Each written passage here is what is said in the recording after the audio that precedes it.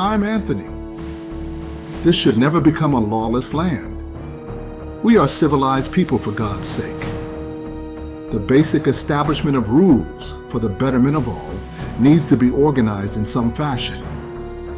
There needs to be an arrangement in order to mediate disputes and to create an environment of fairness. I have already seen certain ones not supporting the well-being of the group. There's been some theft taking place. No respect for authority. These individuals are not going to like it, but there needs to be a way to enforce laws and to maintain order. Individual rights need to be protected.